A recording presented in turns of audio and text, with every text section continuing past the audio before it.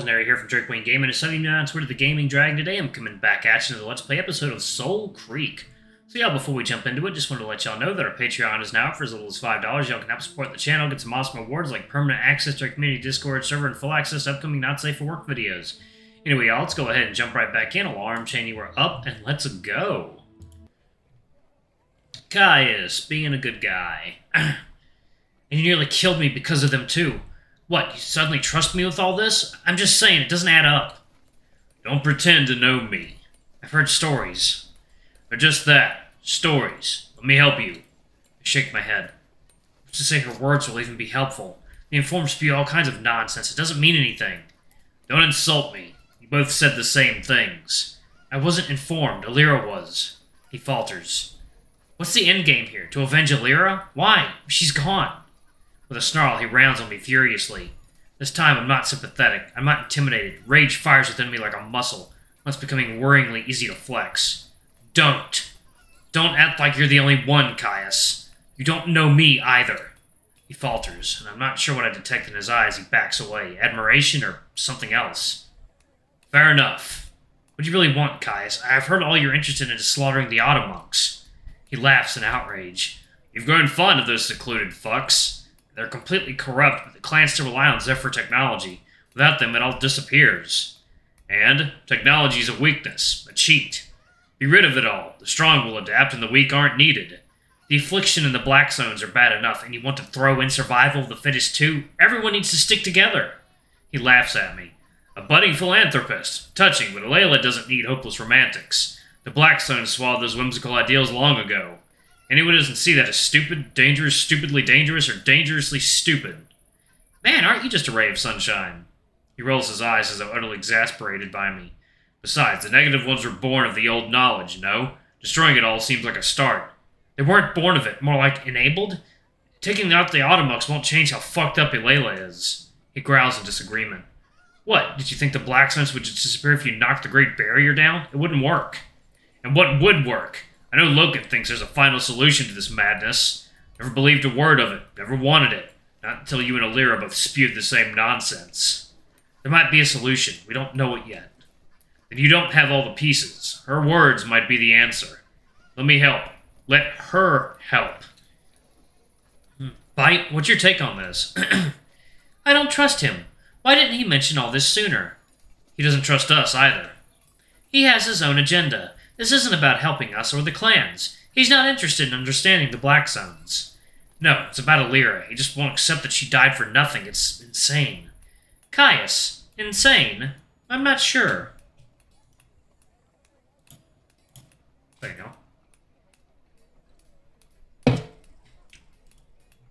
go.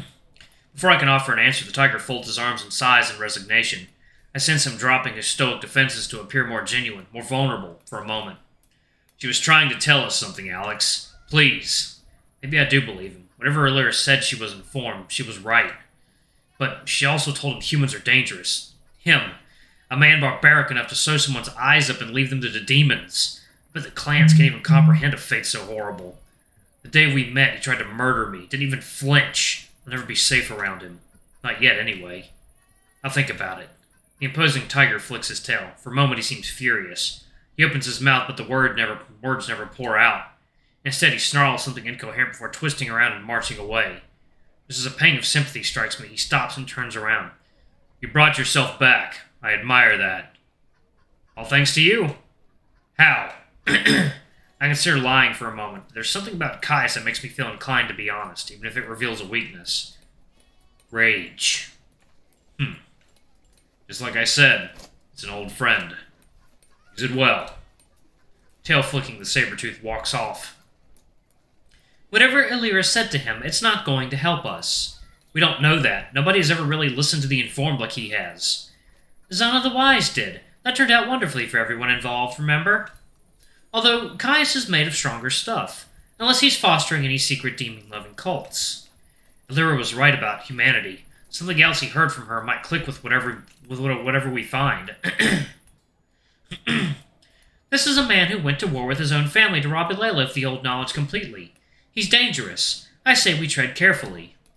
I doubt Loken or Nitro would be comfortable bringing Caius into this. Aeyon certainly wouldn't, given their history. Enough of this. I need to check that Loken's okay, after the unbridled horror of visiting the healers. Alex! Whoa, easy, big guy. The moment he spots me, Loken rushes from the foot of Aeon's hut and begins making a fuss of me, cupping my face in with his peers and peering closely at my wounds. You are okay. I smile, leaning into his grasp and feeling his paw pads against my cheek. Excuse me. Don't worry about me. Did Maya give you anything for the pain? I have taken Dawn Lily. There is no longer pain. But Alex, I am worried that you are not okay. I'm alright. I met with Dravonia like he asked, and Milo. Nothing too exciting. But he rests his paw against my head. You are hurting. Here. Oh, I mean, well, I'm coping. It comes in waves. I feel better now that I'm with you. These wounds will take time to heal. But you are here with me. And I'm not leaving either. You are certain. Certain. Okay. He wraps his arms around me, squeezing tightly, and pulled to his chest and embraced. All his affection is overwhelming. I can sense his anxiety. It bleeds from him. Poor guy just needs so much reassurance. 1 second, now.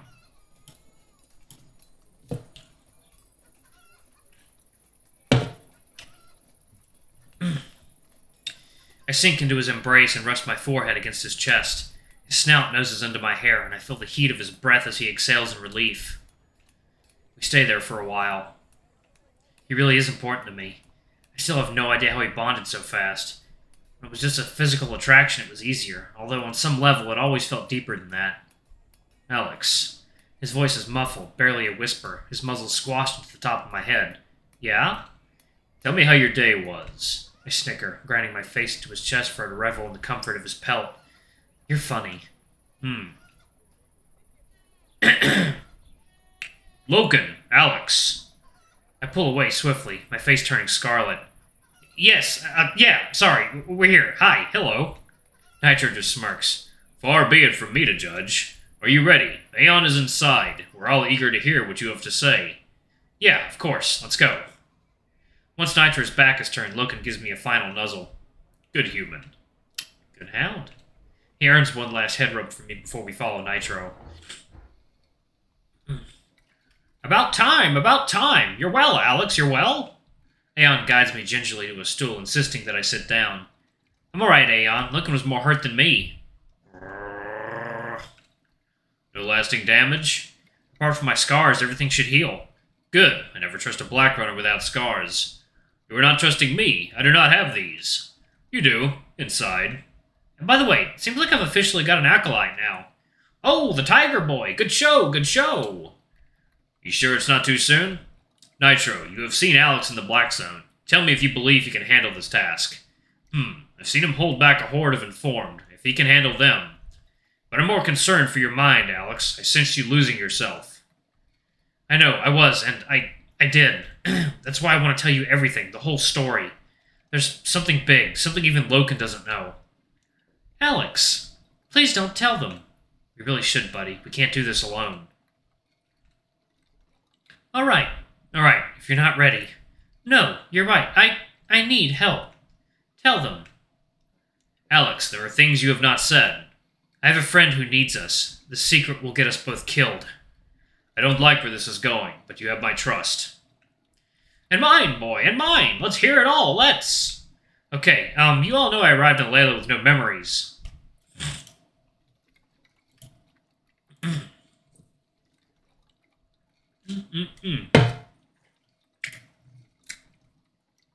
Well, it turns out they were there the whole time. When I started seeing the ruins of my people, it activated something, started to gnaw away at me. I had to find out why, and I did. Should I make tea? Ha, yeah, that story is gonna need a lot of tea.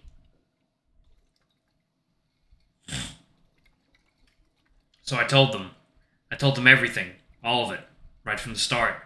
I told Nitro about Byte, he listened in contemplative silence. I told them about Soulcreek, the gateway from which all this horror came from. I told them about my past, the flames, the howls, and my family. I told them about Glitch, every detail from his ascendancy to his destruction at our hand and the breaking of the algorithm. And finally, I told them what Byte really is. A demon. A spirit. A living entity. A silence thicker than stone choked the room while I spoke, but nobody was more uneasy than Byte.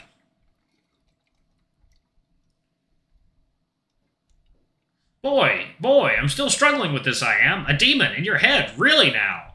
Yep, demonic possession. It's the truth. Nitro could sense him. That's what that was? I don't know about this, boy. I don't know. It doesn't sit right. It doesn't. I know. That's why we need your help, all of you. We need to find out where he comes from. But a demon in this very room with us. Gracious. The safer option would be to destroy it, no? I scowl. His name is Byte. Take it easy, Aeyon. But he is still one of them. They hate me. He's far more scared of you than you are of him. He's not like the others. I'll defend him if I have to. Got it? Of course he's not like them. We're not in the Black Zone. He can't be a demon. After Ascendancy, demons can go wherever they want, do whatever they want. An Ascended Demon. That's a thing now. Fantastic. Byte is one of these Ascended Demons. I am uneasy knowing this. But you trust him, don't you, Loken? I do, but... He's still the same person, the one who protected us, helped save those kids. This is true. I'm trusting you, Alex, so I'm trusting Byte. Loken puffs his chest out to the other two. Byte has protected Alex. We must determine where he has come from. This is our duty as Black Runners. I will also defend this demon. He is good. Hey, Alex. When I get a chance, tell Loken, thank you. If it's true, that's big. It could change everything. Perhaps, but this knowledge is dangerous. We must be cautious. Dangerous knowledge is our specialty. Nitro turns to Loken, baffled. You really knew about this creature the whole time? I did not know that he was being a demon, but this does not matter. Byte is good. Alex, he is not an intelligence AI creatures you said. A what? An AI, Zephyr machine intelligence. It was common technology, but they were never sentient. Byte thought he was one. We assumed the demons were too at first. We were half right. Explain. The demons are AI, but the code that forms them is supernatural somehow. It's not from this world. Glitch called the machines out there infants. They can evolve from their code into living entities, but they need humans to do it. That's ascendancy. The steel shells are prisons for something far worse. Goodness, if the clans find out about this, this has to stay between us. Alex, you said that these ascended demons can only exist within a human mind. Not necessarily. Glitch only said the first possession had to be a human for ascendancy. Afterwards, who knows? They have a physical form of their own, no? Yes? I shrug. Byte only exists in my head. Glitch never had a chance to leave. It could just be simple mind parasites, or... I doubt mind parasites alone could have brought the Zephyr down. I am thinking this ascendancy is a birth. After birth, there is a growth. Glitch did not have time to do this. Hold! Here's a thought. Are there more of these ascended demons out there? Are there? Only if they endured after the cascade. Glitch said he and Byte are the first for centuries. If there were others, surely we'd know. Don't assume that. Ilela is small. It's surrounded by the Black Zones, and we don't know what lies beyond. And the Black Zones themselves, where do they come from, Glitch didn't say. Were the affliction? Nothing. Aeyon shakes his head. I never imagined all this. I didn't. It's above the old knowledge. Above science. It's all new. Impossible. Crazy. Or it's just a different kind of science, one we haven't seen yet. Nitro turns to me, frowning. Alright, I'm going to go ahead and pause it right there. I'm tired. Anyway, thank you all so much for watching. Don't forget to like, comment, subscribe, ring that notification bell, and check out our Patreon if you can. It always helps. Before I go, I'm going to give a quick shout out to all of our lovely bronze tier patrons. Thank you all for all you do for the channel. We greatly appreciate your support. Thank you to our silver tier patron, Cade Silvermoon. Thank you for going a bit above and beyond. It's greatly appreciated. Thank you to our gold tier patron, Amr. You're awesome. We love you. Thank you for subbing to Ultimate Tier. Anyway, if y'all want to get your names in the credits, get access to not safe for work contents as little as $5. Alrighty, I love you all, and I'll see y'all in the next video. Bye-bye!